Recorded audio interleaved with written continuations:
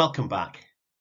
In part 3, we're going to continue with oligopoly, but now we will consider game theory and specifically the prisoner's dilemma model. We'll use this to demonstrate why firms might find it optimal to collude and explain why collusion is ultimately unstable. We'll then consider some of the mechanisms for sustaining collusion.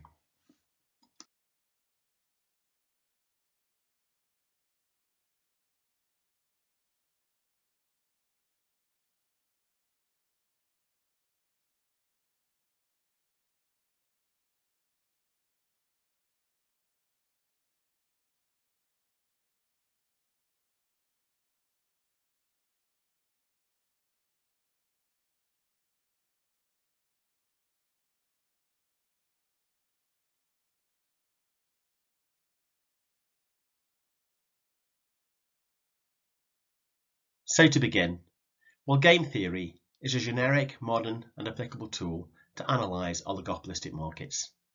Indeed, it could also be used to model the strategic behaviour of players in a range of scenarios, including, for instance, negotiating international trade agreements. And more widely, game theory is used in many academic disciplines, not just in economics, but also political science, law, sociology, philosophy, mathematics, biology, and so on. Game theory is essentially a tool that is usefully applied when agents' actions are interdependent, i.e. their actions and strategic decisions affect one another.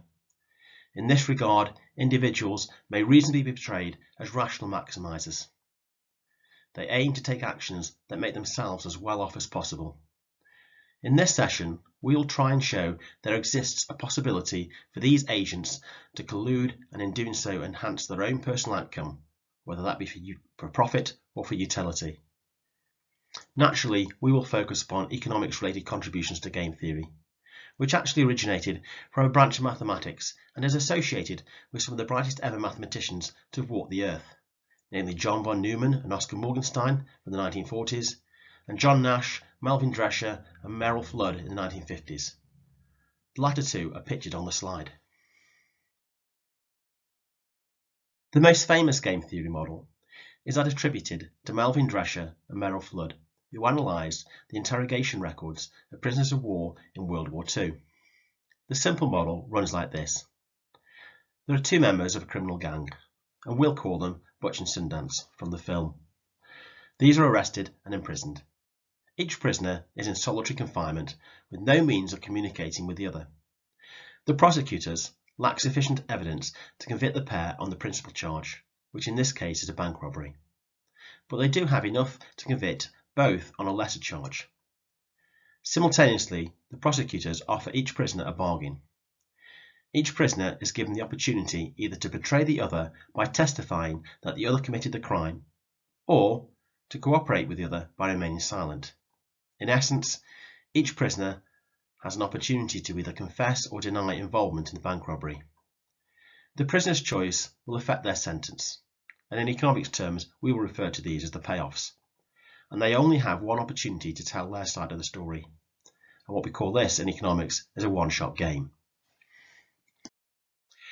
So the payoffs, or rather in this case the punishment, are given as follows.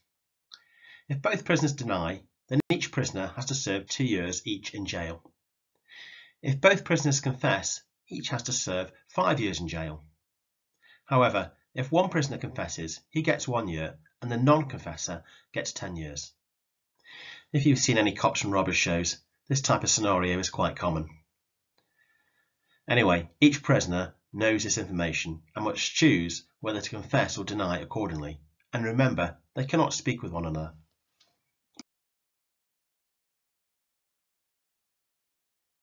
We can represent these payoffs in a so-called payoff matrix. Recall we have Butch and Sundance, and each of these convicts can either choose to confess or deny. Butch's payoffs are given first in each box, and Sundance's are the second number in each box. We can see that each prisoner has a dominant strategy to confess. A dominant strategy is the best one to play irrespective of whatever the other prisoner decides to do. Why? Well, let's consider Butch. Suppose he decides to deny the charge. Then the worst possible outcome he faces is a penalty of 10 years in prison. but that will arise if the other player, Sundance, chooses to confess, and in so doing, Sundance will get 1 year in prison. Similarly, consider Sundance. Suppose he decides to deny. Well, again, the worst possible outcome he faces is a penalty of 10 years in prison, and this arises if Butch chooses to confess. Both players know these payoffs, and remember, they cannot communicate with one another. They will each therefore have a desire to minimise the risk of getting the worst possible sentence, and this can only be achieved if they both confess, in which case they both receive 5 years in jail. This is of course suboptimal for both prisoners, as they each receive 5 years in prison each.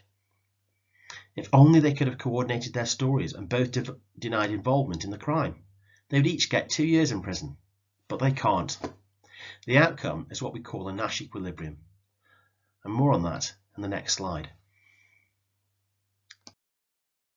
If you've ever seen the film A Beautiful Mind, starring Russell Crowe, then you'll have heard of John Nash. If you haven't, then I highly recommend it. John Nash was an American mathematician who made fundamental contributions to game theory, differential geometry, and the study of partial differential equations.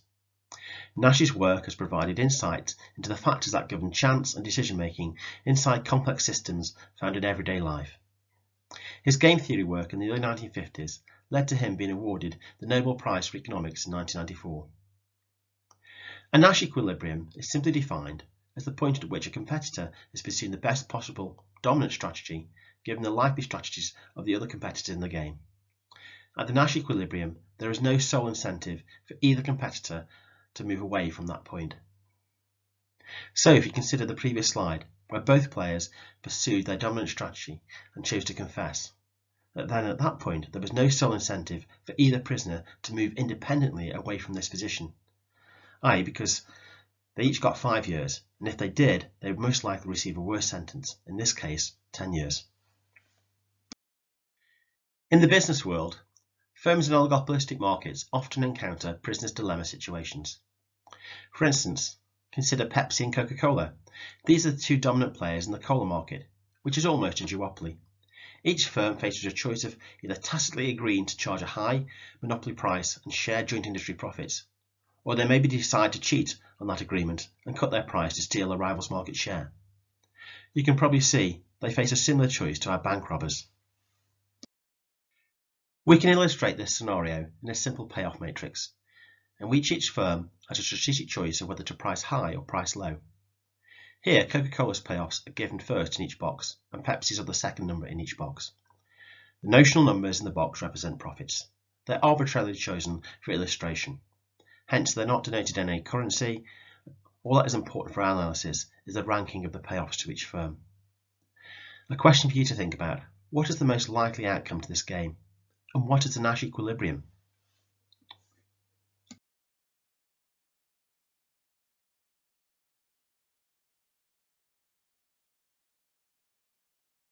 We can see that both Pepsi and Coca-Cola have a dominant strategy to price low. Why? Well, remember, a dominant strategy is the best one to play given the likely choices of other firms in the game. Consider Pepsi. The worst possible outcome is profit to zero, and these will arise if they price high and Coca-Cola prices low. In this case, Coca-Cola would get 10. This is the bottom left quadrant in the payoff matrix. Likewise for Coca-Cola, they face a similar situation. Both firms recognise this, and they will both play the strategy to price low. But if only they could collude and choose the high price strategy, they would both then get profits of 5 each. But suppose they did collude. Well, this is unstable, because the incentive to cheat is great. By cheating and pricing low, you might be able to earn 10. Both firms know this, and so they end up at the Nash equilibrium, where both price low and where there is no sole incentive for either Pepsi or Coca-Cola to independently deviate. So how do firms in the real world resolve the prisoner's dilemma? Well, first, they recognise their mutual interdependence, and they will often seek to collude. Collusion is essentially a form of cooperative behaviour in which participants agree to conduct activities that will limit competition. Collusion can take a variety of forms. These include price fixing or limiting output. For instance, think of OPEC, which is an international oil cartel, or tacitly restricting aggression to one another on non-price variables, such as research and development expenditure or advertising. The problem is that business collusion is now illegal. In the UK, for instance, we have the Competition and Markets Authority to oversee market competition and take action where cases of collusion arise. In many other countries, companies can be heavily fined if they are caught engaging in collusion, and in some cases, senior executives can be sent to prison. There have been several high-profile cases of collusion in recent years. For example, the raped toy manufacturer, school fees, airline pricing, truck manufacturers, financial markets, salt extraction companies, and so on. You'll discuss some of these cases in your seminar groups. There are two types of collusion. The first is overt or explicit collusion. This is a formal written agreement between firms to collude. We rarely observe these, since, as we mentioned, collusion is now illegal in most countries.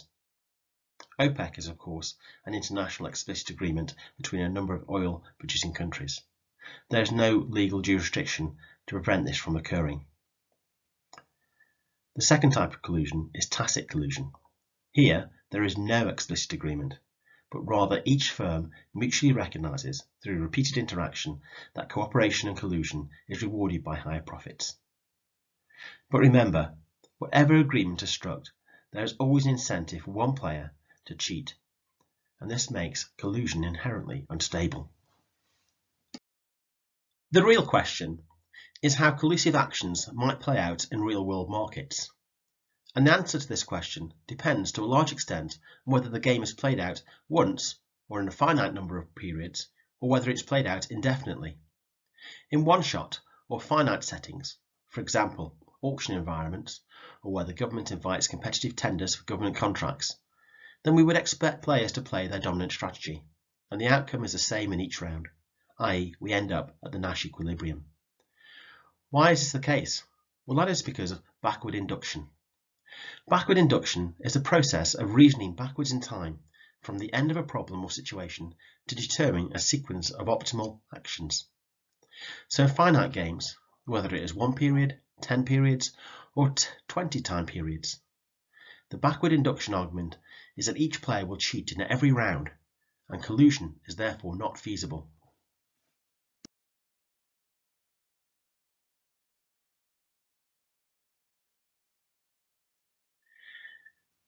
Let us explore the backward induction argument in more detail. Consider a game played over 5 rounds between Unilever and Procter & Gamble. This is a finite game. It ends in round 5. Both firms know this, and using backward induction, they will both see that the dominant strategy in the 5th round is to cheat and opt for high output, and so will end up at the Nash equilibrium, where they'll each earn profits of 3. If both Unilever and Procter & Gamble foresee this, and we assume they are rational and should see it, then the focus is then on the 4th round as a potential opportunity to cheat. Because both firms know this, and they also know that each firm will cheat in the 5th round, they will also cheat in round 4. Round 4 has effectively become the last round. The same reasoning occurs with regards to round 3, and then round 2 and round 1. Effectively, every round in a finite game becomes a one-shot game. Clearly, collusion is better for both firms, but the incentive to cheat is so strong, and in finite games there are limited opportunities to cheat successfully and get away with it. In many markets, however, games take place over infinite time horizons, or over very long periods, and this makes collusion more likely. Repeated interaction between firms and repetition allows scope for cheats in one round to be punished in subsequent rounds. If all firms know this, and value future profits highly, then collusion is sustainable. In this regard, having a credible punishment strategy in place is critical to sustaining collusion. If someone cheats, then you need to punish them, otherwise you'll be seen as a soft touch and they will do it again. This, of course, is true in many aspects of life. For instance, personal relationships, where if somebody lets you down or fails to deliver, then you may decide to ostracize them and not be as cooperative with them in the future. The first punishment strategy is known as the grim trigger. Here, if the other firm cheats in one period, then the response is you never cooperate with them again. They have lost your trust, and the game will revert to the Nash equilibrium forever. This might seem reasonable, but is it worthwhile? After all, by reverting to Nash forever, you will also lose out in the long run. It may be worth trying to cooperate again in the longer term. So the grim trigger is not really credible, and is really only a last resort option. A second type of punishment strategy is tit for tat. Essentially, you respond in kind to what your rival did to you in the previous round. So, if the other firm cheats in the previous round, you cheat in the next round. The idea is to punish your rival until any extra profits that they earned from cheating in one round or time period are erased over the long term. Then effectively, you kiss and make up and cooperate again.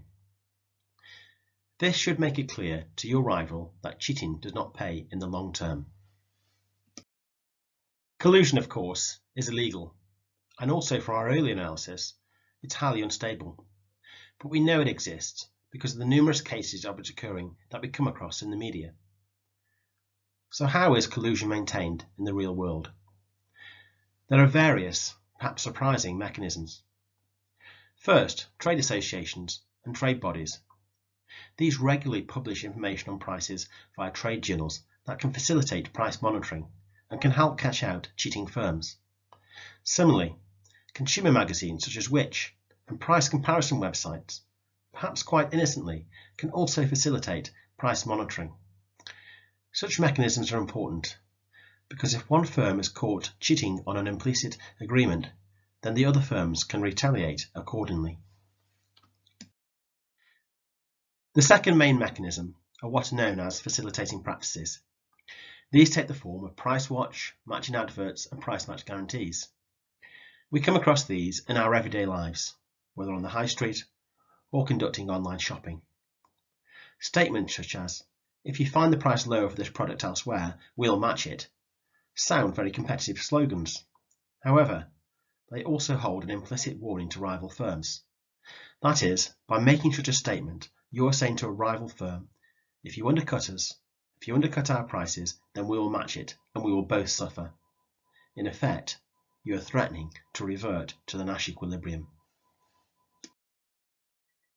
In terms of reading, there should be a chapter on oligopoly in your textbook. However, the Corner model is unlikely to be in the textbook.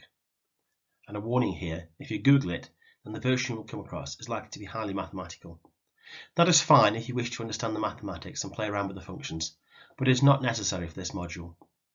There are some other documents and links on Moodle to look at, and in particular the paper in the journal Post-Keynesian Economics by Rob Branston, the late Keith Cowling and myself.